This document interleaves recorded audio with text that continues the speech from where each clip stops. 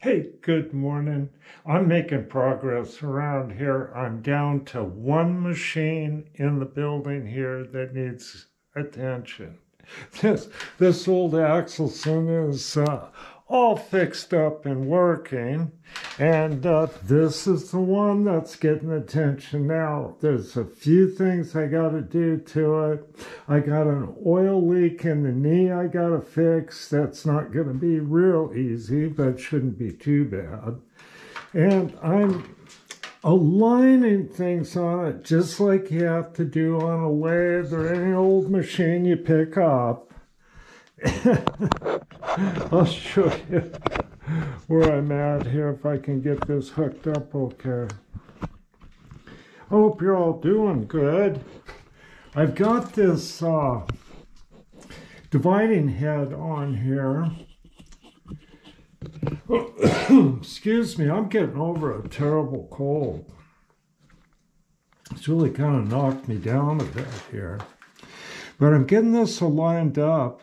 Oh, this is another cool old antique Lufkin surface gauge with a Lufkin indicator that hooks onto the scribe. Works good for this. And it's got the pins. I have another one of these that's got a starret indicator on it with a shorter post. But see, I can put this on here and set it to 0 and check the alignment here. And it's within 2 thousandths, but I got to check the run out on the end. The tail center is not connected yet there. So how much run out we got? Just about 3 thousandths. Let's see if I can get that a little bit better. I'm just going to give it a little tap here.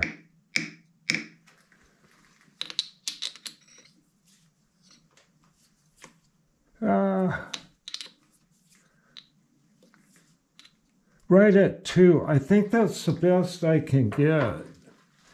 So that's a high spot there. I'm going to rotate it 90, and it should be in a good spot to read it this way. So it's got to go this way a little bit. I can tap on it. Got a little bit of play in the key, right? But I want to get this so it just a little bit more. Whoop. See how that looks. Adjust it back.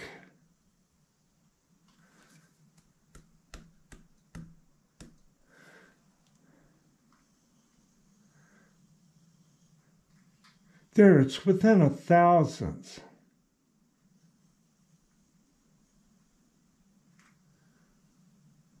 That's real good, and I can lock it down there. And I got the height is good. So now I'm going to fiddle with that tailstock, and we'll try another angle with the camera. Well, this is one of those small things that did take a few hours to get done, but now I can put things in this dividing head and this aftermarket footstock and have them run within 1,000th of an inch, as can be seen on this antique Lufkin surface gauge and junior indicator. So that's done. Now I'm going to make arbors and things. I've got this Bowstar import collet truck on there that works quite well. It runs true.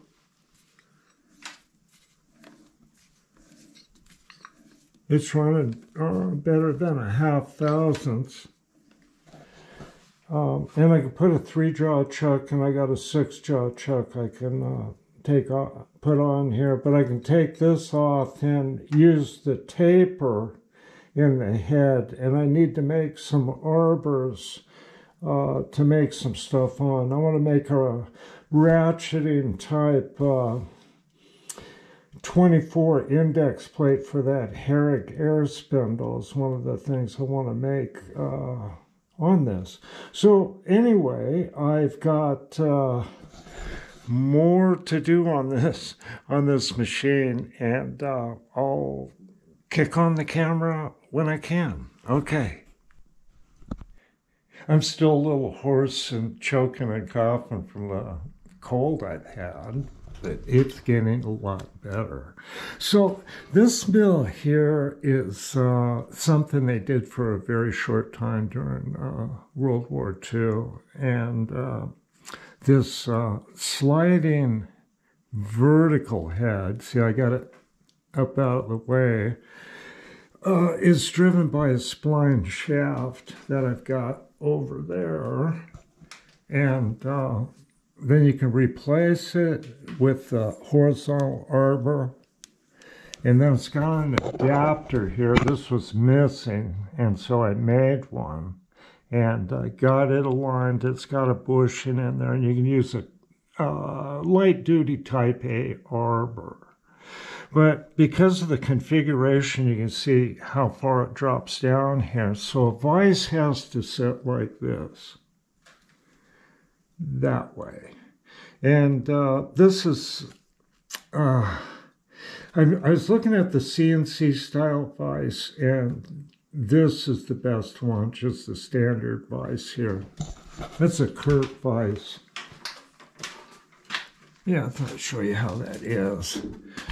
You see, this part here would interfere here most of the time if you're working close with the smaller cutters and with the horizontal arbor. And also the cutters on this be cutting against the sliding jaw, but the cutter, the way it's sitting, the cutter can be reversed and the machine and cut the other way. So it kind of adds some, it adds versatility, but there's always, you know, you don't gain in one area without losing in another. So if this had a standard yoke, support yoke here, it wouldn't be hanging down so far. It'd only be about like that. So you have less interference problems. There, get around the other side here. So this is the vertical head here. Be driven, this be taken out, and the spline would drive that. Then it can be slid. That's kind of, yeah, the unique thing about this. And they replaced this with the Brown & Sharpe number 20 Range Master style with the sliding head mills. And those are really rare too, like omniversals. And when you do find them, they're usually totally worn out. But they took this idea a bit further.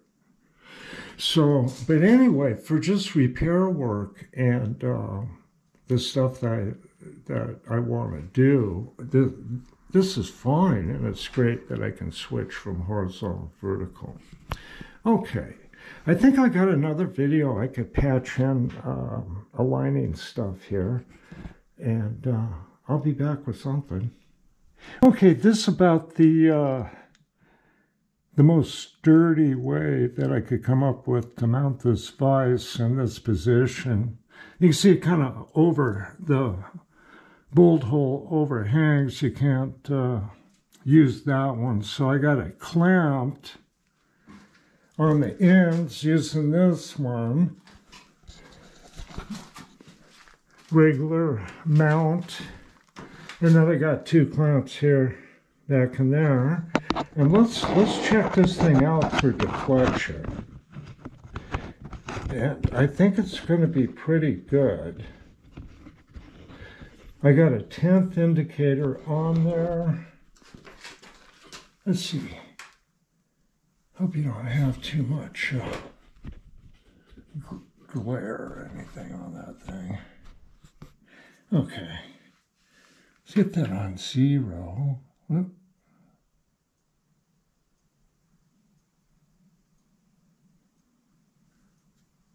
A little bit there. It's touchy.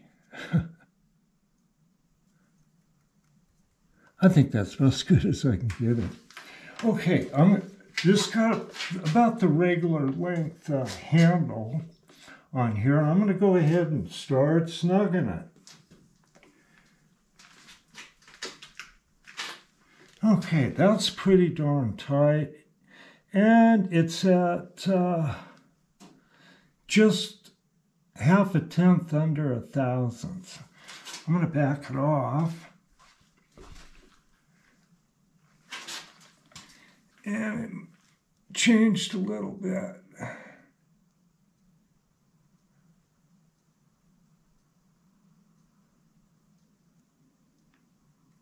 Okay, try it again.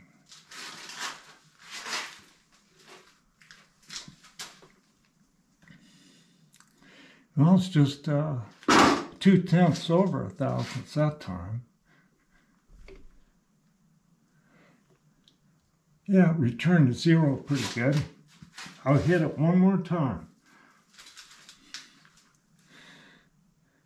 Yeah, that's 1/1000 and 3/10. So that's how much deflection will happen. And I have just a chunk of steel lifted up towards the top of the jaws. If it was something longer, it would probably show a little bit more deflection. Okay, it's just something to be aware of. And this machine, I'll just be doing pretty light stuff with the arbor, but it's a 5 horsepower machine, and that's a 50 taper. So with a cutter directly out of the spindle, it'll have a lot of power, even drilling and things like that. Okay, I will be back.